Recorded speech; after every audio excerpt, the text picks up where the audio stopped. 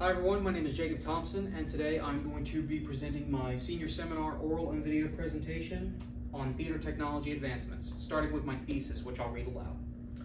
The theater has and always will be a place where technology, design, imagination, perspective can all come together in order to teach and provide insight into valuable lessons. So, a brief look at my overview literature review. The plan is to talk about the advancements that were made from precursor technologies to technologies that we use today.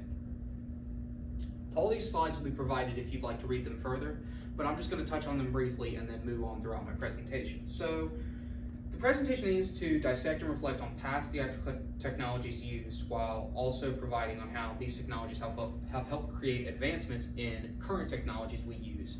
So we're going to look at the classical Greek era for a precursor and touch on more modern technology used during Broadway theater today. So for perspective, we start with the Greek theater, because this is where classical theater is grounded. Theater is told through word of mouth traditions throughout all of human history, but when we look to theater history, we talk about Greek theater, because this is where a lot of tropes of theater are resonated and where we grow from. The classical Greek era is where most of the profound stories that we know of today have touched on and provided that sense of nostalgia with current theater as it evolved through time. Before we get started on Greek theater technologies, we have to understand how light and sound work. So as I'm giving my presentation throughout this empty classroom, sound is being projected and moved throughout the space from a point of origin. It's moving in a wave. And then light travels faster than sound does, just like this projection behind me. It's projecting light from a source of origin onto the screen behind me as well.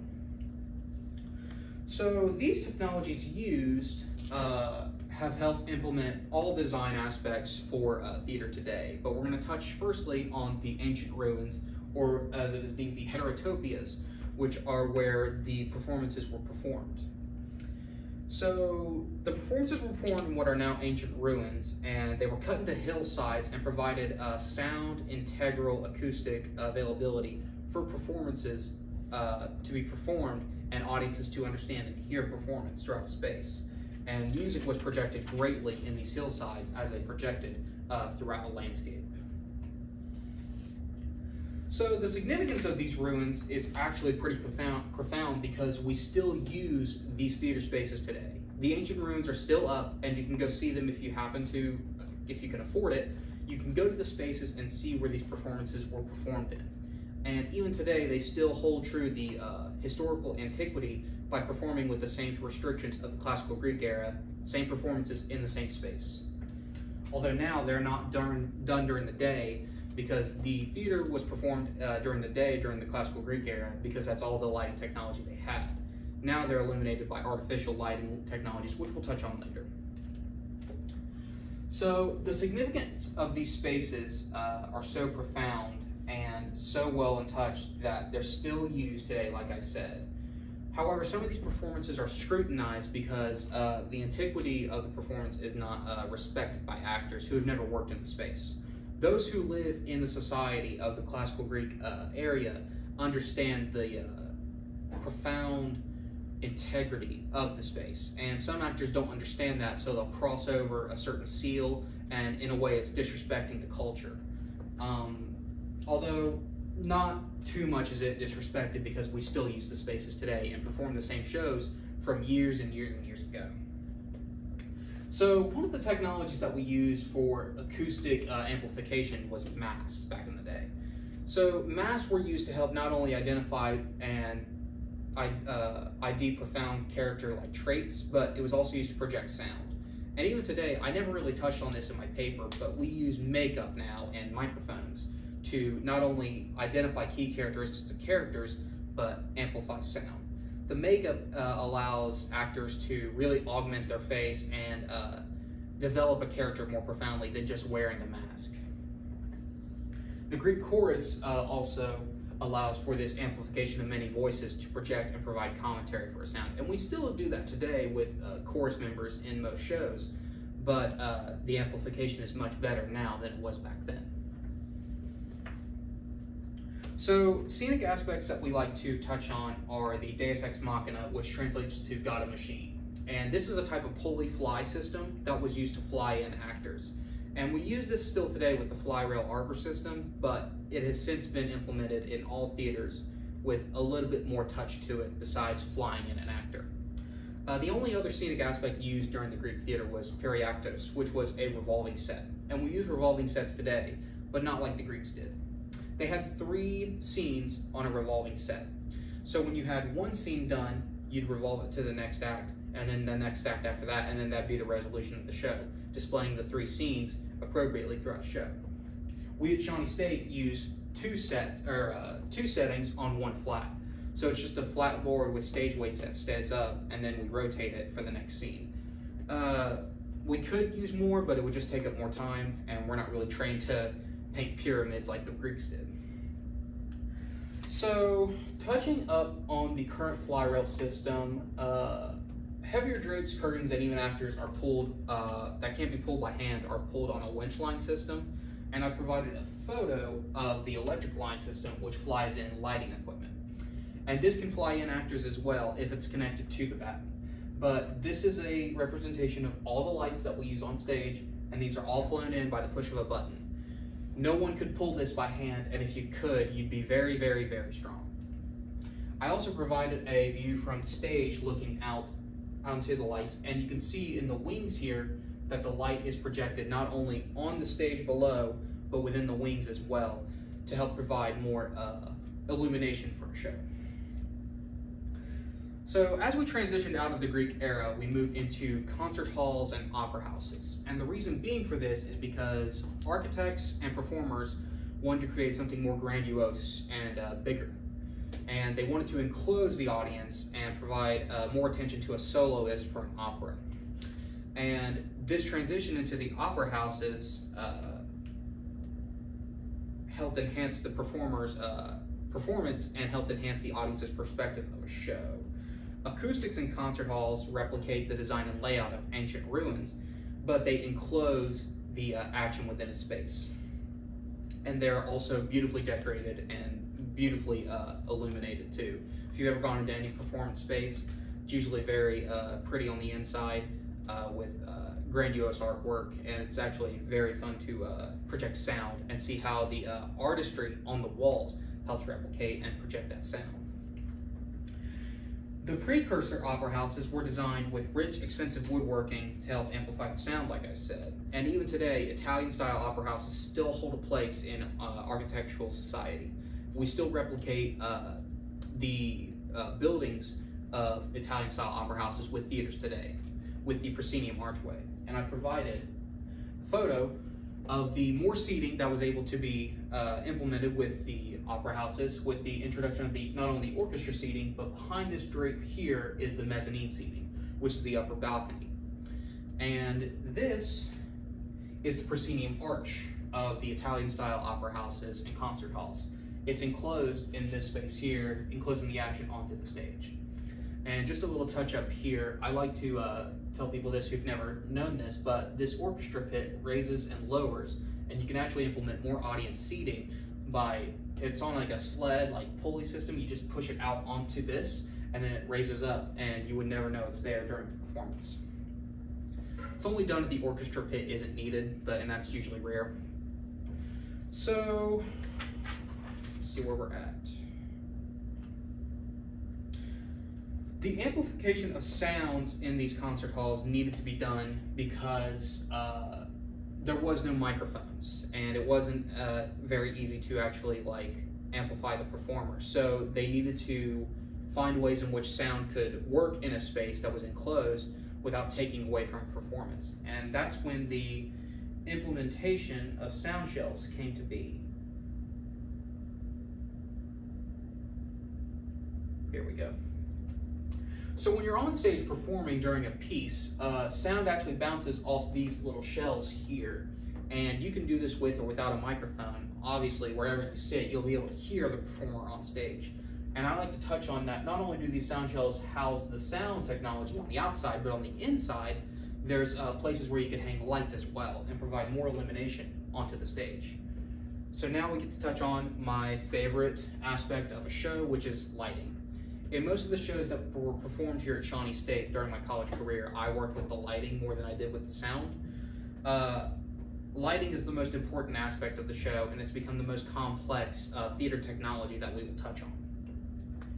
So in the opera houses and performance halls, the use of candles, lamps, and other fueled sources were used to light these shows. And this created a problem with woodworking, because if there was a fire, not only would all the flammable fuel sources go up, but so would the woodworking. So there needed to be a shift. All these opera houses were built with brick in the later centuries, not only for its ability to carry sound, but to also prevent the burning down of the theaters. So we'll start with the discussion of early lighting technologies and projections, and then we'll slowly work our way into AR technologies. So there's a greater depth and complexity to the phenomena of light, and light is often described as the atmospheric catch-all for a performance. And the discussion of early projections starts with the creator of the submarine, Cornelius Drebbel, who projected images onto people and would photograph them. This was later adapted by choreographer and dancer Louis Fuller. And Fuller was revolutionizing the camera work of light and the theatrical aspect of light by performing this silhouette silk dress dance and projecting colors onto her dress. And her skirt performances was a swirling mass of white silk that she wore, and she had these wooden sticks that were attached to the silk dress that helped move the light into space. And her routines encouraged a lot of imitators, and it didn't fall too well because they weren't as good a dancer as her. And she actually filmed most of these and would color in the color later on in the editing. And she's actually a revolutionary when it comes to camera work in American contemporary theater. So theaters now run on electricity, and it's actually rather dependent. When the inclusion of lights were a big deal, the inclusion of electricity became more apparent because it became more mainstream and became safer to use electricity to house these lamps and power theaters. So the invention and utilization of electricity in our modern world and modern drama is arguably the biggest advancement of our time, especially theater. Electricity is so necessary that it impacts all aspects of life. Even me using and performing this presentation now, it's all I run on. It's all I can really rely on right now. So any show that doesn't need or use electricity is most likely done outside. Light and sound cues are all programmed and performed on computers, which all rely on electricity. And the lighting technician or the electrician usually has the hardest job when it comes to working in a theater space, because if the housing plot doesn't match his lighting plot, then he has to completely readjust what's hanging above his space in order to implement the right lighting design that he wants. And sometimes this is easy when you work off a winch line, but if you're not working on a winch line, you are hanging lights and leveling lights with equal weight and all pulling it by hand. And the lights are heavy, the cables are heavy, you have to wire the wires off stage without them flying in, and you have to make sure that it's all break even so it doesn't fall and hurt anyone on stage. So there's tons of disturbances that can be addressed and implemented with electricity, but those are usually done at the beginning of a performance, like the winch line or any block sight lines, and even like humming spotlights. This is all usually muffled and done off stage, so it's not to hinder the audience's performance. And I touched on this here, but if an entire batten which holds the curtains or hangs a piece of equipment needs to be stripped for lighting technology, it needs to be level and equal with the counterweight system and all pulled by hand. And the heaviest that I've pulled here at Shawnee State was roughly 600 pounds with 2 other people. If you want to say they helped, it was very, very difficult, and I do not recommend it. Use a winch line if you ever get the chance to work in a theater. So when it comes to hanging lights, first thing that they do is they set the batten down to stage level, and then they set the instruments down in front of the batten that they need to hang. They put it up on the batten, screw it in finger tight with the seat clamp, and then they rotate and fix it and focus it the way they want it. And then finally, they put a safety chain around the batten to ensure that the light doesn't fall. And I should have a picture here, yes, of lighting instruments and how they're hung. So if you look here, this is where the C-clamp hangs from the batten, and this is the safety chain which hangs around the batten to secure it. Once you've hung the light, you actually have any range of motion that you'd like to project it. You can shutter it in and focus the light. You can project the light down further, and you can amplify the beam itself, and you can even rotate and switch it and move it from the batten 360 degrees. Basically, the best way to put it is anywhere you want the light to go, you can make it go. And there's provided more ways in which the light can hang and be seen. This is right underneath, and this is actually a good picture here because the light is hanging off the batten horizontally and hanging straight down. So there's all types of ways that a designer can implement these designs. And this is where the design is the most important aspect of the show. So lighting designers have plenty of effect on the audience experience when designing a show. And they've implemented their work in other aspects of life likewise. So not only do they work in a theater, but they also work in architectural design as well.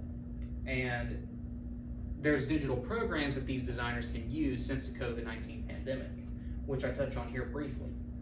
So these digital designs help lighting designers who are learning understand how light focuses and works in a space. However, more seasoned lighting designers have said that this is not a good way to learn how light works. The best way is through experience and hanging lights and working with lights, because only then can you really understand how the light moves in a space.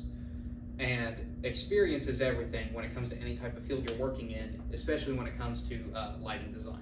If you rely only on the computer and the computer programs, you're not really going to get a focus onto how the light is hung and how it works in a space. And the virtual interface cannot be overlooked, but as the slide here says, the effect of a designer is best done in the theater. So the article I provide, Theatrical Lighting and the Architectural Lighting Design Profession, provides insight into other designers who have worked not only in theater, but architectural design as well.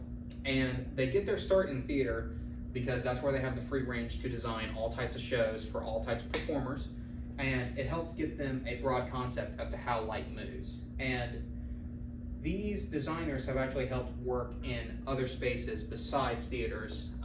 As I previously mentioned, one of the best that I read was how a designer worked on the Martin Luther King National Monument in DC.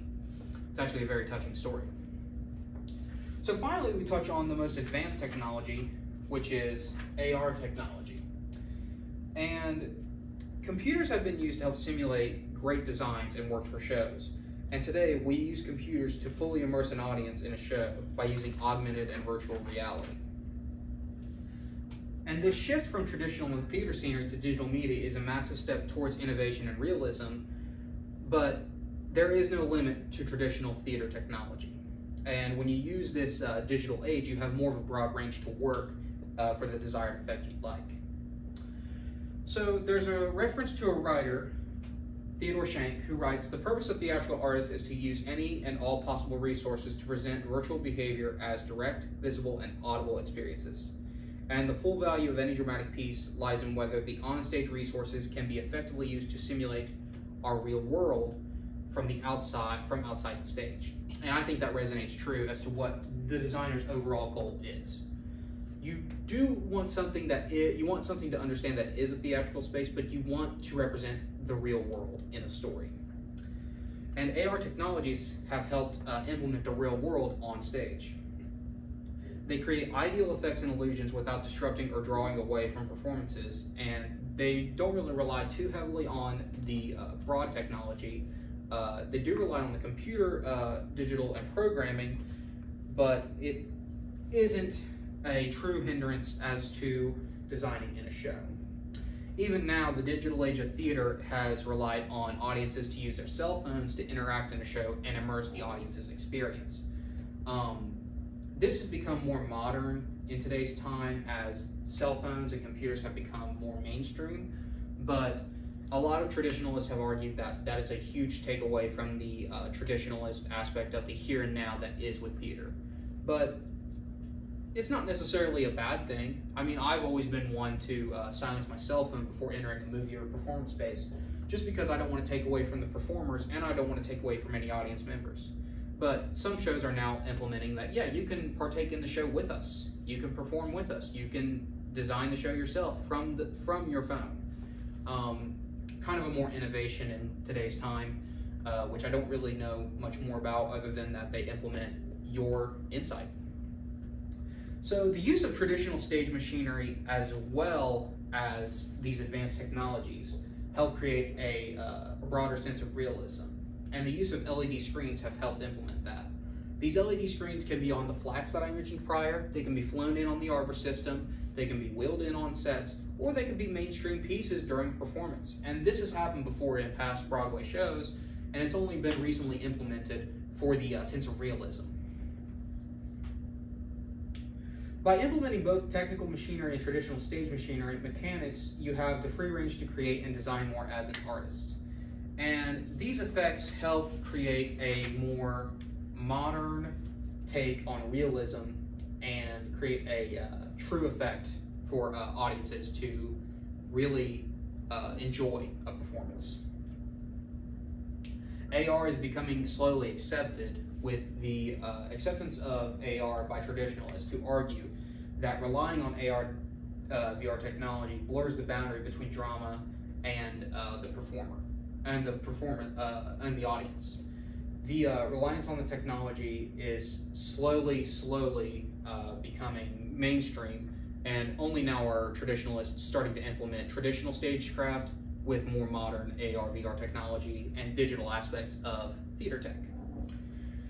So by now one can argue theater technology has evolved drastically over the centuries, and the use of most recent and advanced technologies is slowly becoming accepted. But the audience is considered in all aspects of a theater.